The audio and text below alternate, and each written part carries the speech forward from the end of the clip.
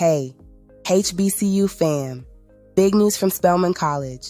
They just got a groundbreaking $100 million donation, the largest ever for an HBCU. Rhonda Stryker and William Johnston, the generous donors, are making history. And here's the cool part.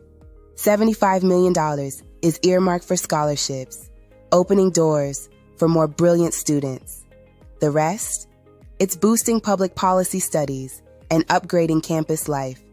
Dr. Helene Gale, Spelman's president, is thrilled, saying this is a total game changer. The campus is buzzing with celebrations right now. Let's spread the good vibes. Love this story? Follow us for more and help amplify our HBCU voices.